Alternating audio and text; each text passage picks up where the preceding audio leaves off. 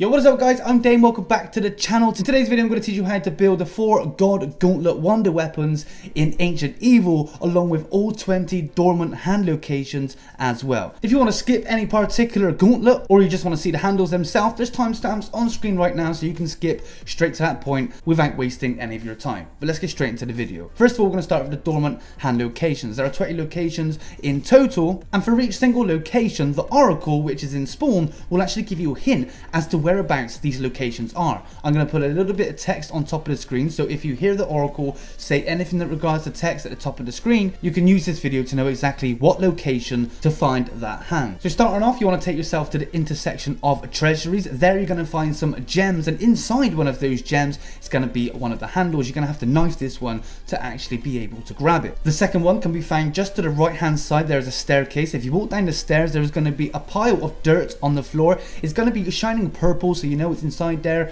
Knife it and it will reveal the second hand. The third location is over at the Stoa of Athenians, next to the big golden statue. It's going to be right next to a boat, and it's going to be inside of a vase. The fourth location is going to be just behind that, underneath the big golden statue. Is going to be next to the little pond. Again, it's going to be in a vase. The fifth location, if you turn left, go down the stairs, it's going to be underneath another statue, again on the floor inside of another vase. If you carry on straight down the next set of staircase, next to where a mystery box location is, just on the left hand side, you're going to find your sixth location. Then if you turn right from there, go down the stairs again, and right opposite the Zeus perk on the floor in a pile of dirt is going to be your seventh location. The eighth location, again, just turn right, go all the way up until you find the big golden ball. It's going to be just behind him inside of a vase right at the corner of the wall. That's your eighth location. And the next location, which is the last location for this part of the map, can be found just to the right hand side of that. The big giant arrow that goes into the ground is going to be just in there on the right hand side underneath a pile of rubble. Now the last locations are located underground in the Python Pass, and to be able to get here you're going to have to ride PEGASUS. If you don't know how to do that already, there's a quick and easy tutorial in my description. Click it, it's very easy, and that will allow you to ride PEGASUS to get to the underground so you can find the other location. As soon as you spawn in on the staircase, walk down on the left hand side, there's going to be a pile of rubble just there right on the corner. The next location is going to be down the staircase, left or right, doesn't matter, but it's going to be on the left hand side of the Odin perk, and it's going to be in a pile of dirt. The next location is going to be down the path in the cliff ruins next to the forge room. Next to the forge is going to be on the left hand side of the forge, right there on the floor. The next location is going to be pretty much right behind you. If you turn right, there's going to be a workbench to the right hand side of the forge, and that is going to be your other hand location. Now if you take a right, follow the path all the way down, this is going to be your 14th location, and it's going to be right next to the bird/eagle cage on the left hand side, which again is going to be in a pile of dirt. If you follow that path all the way around, you're going to get yourself to a broken bridge. The next location can be found there on the right hand side. The 16th location is going to be opposite Pack-a-Punch, next to one of the God Gauntlet statues, right next to the white pillar. The next location, if you turn around behind Pack-a-Punch, there's usually a fast travel up there as well. There's going to be one just to the left hand side of that. Now take yourself out of Pack-a-Punch to the right hand side. You're going to find one of the bowls used to activate the acid trap. Just next to the bowl on the left hand side, there's going to be a giant crystal where you can find your 18th location. You have to knife this crystal to be able to get this particular hand. The 19th one can be found next to the Titan wallby, which is if you follow the path all the way up to the Python path, you're going to find the Titan wallby. On the left hand side of the Titan wallby, you're going to find another crystal. Looks a little bit broken. Again, knife it. That's going to be your 19th location. And the last and final location can be next to the Sharon altar, which is basically the red God Gauntlet. It's going to be right next to the fire pit. It's going to be in a pile of dirt, so again just melee the pile of dirt to reveal the hand. This is also next to one of the hammer locations for the PEGASUS strike as well. Now you have your dormant hand. You can then go on to the next step and start building your actual gauntlet. To keep this nice and easy for people that may not know the names of all these gauntlets, we're just going to call it red, blue, green and yellow. Should make it a hell of a lot easier. Also note, you can only carry one dormant hand at one time, so you're gonna have to pick up a dormant hand, go and put it over into where the gauntlet is, finish the gauntlet ritual, then go and find another dormant hand to be able to do the next gauntlet. You are gonna have to do all 4 gauntlets to progress in the Easter egg, so bear that in mind. So for the green gauntlet, you're gonna want to take yourself to the Spartan monument. You're gonna find a big green ritual there. You're then gonna want to place your dormant hand inside the ritual, and you're gonna be entered into a small ritual. You're gonna have to stay there for about 10-15 seconds. There's gonna be about 15 to 20 zombies with a green mist. You're gonna have to kill them all. When you've done that, you can then move on to the next step straight away and and upgrade it. And by doing this, you need to actually pick up the gauntlet itself. So equip the gauntlet, it will take place of one of your weapon slots, and then you need to find 3 crystal trees around the map. The 3 locations are as follows. If you turn left to where the actual gauntlet is, walk up to the intersection of treasuries, you're going to find a tree there with 3 crystals on it. The next location for this tree can be found at the Stow of Athenas. This is with the big statue. It's going to be on the far end behind the statue itself. And the 3rd location can be found at a temple terrace, which is directly outside of spawn on the left hand side. What you're going to have to do is you're going to have to pull out your green gauntlet, and you're going to have to shoot each crystal on the tree. There are 3 crystals on each tree in total. When you do that, a little plant is going to pop up from the ground. You're then going to have to pick up that plant and transport it to where you've done the gauntlet ritual. You're going to walk very slow. You can sprint a little bit if you hold L3, but it's not a lot, but it does help. You can have no weapons or anything at all. This can easily be done on solo. You're going to have to do this for each and every location I have just noticed, and then you're going to be able to go into the main ritual to upgrade that gauntlet. You simply hold square on the ritual stone, you will be teleported to a different part of the map. In here, you're going to have to hold it down. You're going to have unlimited ammo in your gauntlet itself, and you're just going to have to kill everything that comes at you. This is going to last for about 30 seconds. There's going to be about 30 to 40 zombies, and I would just spam R2 as fast as you can and kill everything that comes at you. When you're finished, a green portal is going to open. You're going to be teleported back into the map, and that's going to be the first green gauntlet upgraded. For the light gauntlet, which is the yellow one, you're going to have to take yourself to the statue of Kratos, and this is going to be up by the amphitheater at the top of the map. Again, grab yourself a dormant hand, place it into the ritual. You're going to have to do a small event where you're going to have to hold off for about 15 to 20 seconds, kill a bunch of zombies. You can then start to upgrade this particular gauntlet. To upgrade this gauntlet, what you're going to have to do in 3 particular locations, there are going to be mirrors up on the wall outside of the map. You're going to have to shoot these mirrors so the angle towards a white gem. You then use R2 to shoot your light gauntlet at that mirror. It will bounce off the mirror, bounce into the gem, and then bounce into a bowl which is very close nearby. The objective of this is then to melee that bowl which is holding the light and transport that light all the way up to the original ritual of where you just done the hold down event for the actual gauntlet. This is timed. Stamina up does help, but it can be done without stamina depending on what route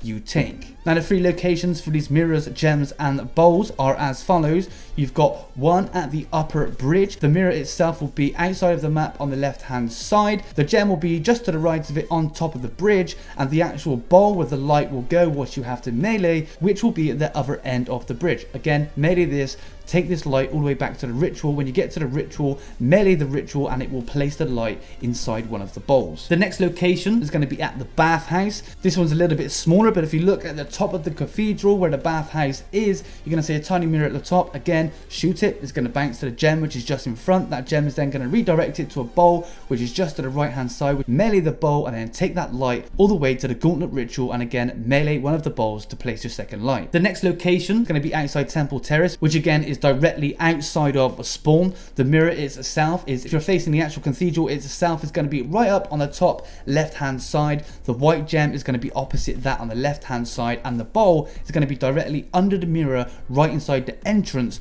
of spawn. Again, rinse and repeat, melee that, run it to the gauntlet ritual and place it into the actual ritual itself. When you've got all 3 lights, you can then enter this ritual, and it's exactly the same as the other gauntlets. You hold square, you go into a small ritual, you have to kill everything inside there, unlimited ammo. You could either hold R2 for a charge attack and just spin around in a circle, or just spam R2 to kill everything that is there. When you've done that, you're going to be teleported back into the main map. That is going to be your second gauntlet upgraded. Onto the 3rd gauntlet. This is going to be the blue one, and this can be found underground right opposite Pack-a-Punch. Again, hold square on the ritual stone, hold down that blue circle until you've killed all the zombies and you're able to pick up the gauntlet itself. Then you can move on to actually upgrading it. Now, to be able to upgrade this one, you're going to have to catapult zombies into the feather ends of giant arrows. This will knock out a little blue feather, which you then have to shoot once or twice, which will then push it over to the actual gauntlet ritual itself to complete it. The first arrow location is going to be right next to the ritual and Pack-a-Punch itself. It's going to be on the back of the map. Line up your zombie so it's just in front of it. Hit R2 so it shoots a zombie. The zombie will get catapulted up onto that feather. A little blue feather will float across. You need to hit this one once, and that will transport that back into the ritual, that is your first one complete. The second arrow location is going to be at the cliff ruins. This one can be found if you spawn into the map, take a left, and it'll be right next to the mystery box and the big blue forge. Again, line up a zombie, hit R2, catapult that zombie into the feather will come out, lighting up blue. You then have to shoot this one twice to make it reach the actual gauntlet ritual itself. And the last arrow location can be found in Python Pass. This one is if you spawn into the map, you take a right. This is going to be next to a mystery box. It's going to be next to the Sharon, which is the red gauntlet. It's also going to be next to a hammer part as well, and it's going to be slightly out of the map. Again, line up your zombie, catapult the zombie using R2 into that feather. A small blue feather will appear, shoot it twice, and again it will be transported all the way back to the blue gauntlet ritual stone. Walk over to the blue gauntlet ritual stone, hold square, you're going to be teleported into another area of the map. Again, just kill everything that you can.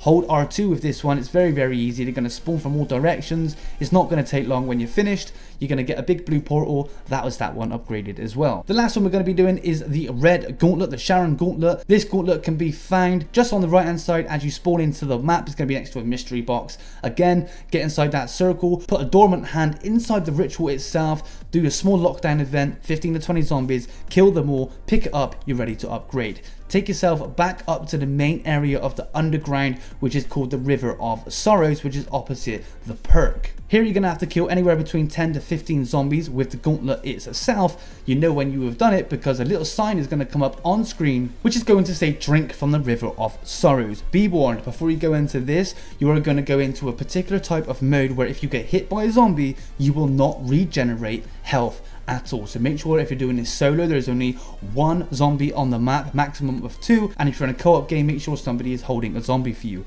The objective of this is you need to pick up 3 coins, but there are about 20 coin locations. Now I'm not going to go through all 20 coin locations, but let me tell you, they are very easy to find. They are very bright and they shine through the walls as well. You need to go and find every single coin location and pick it up. If you hear a fire sound effect, that means you have not picked that coin up. If you hear a ding sound effect, which sounds like somebody flicking a coin, you have then picked that coin up. You need to pick up enough coins to hear 3 dings before you can carry on. Again, there are about 20 locations. They shine through the walls. They're bright yellow. They're so easy to find.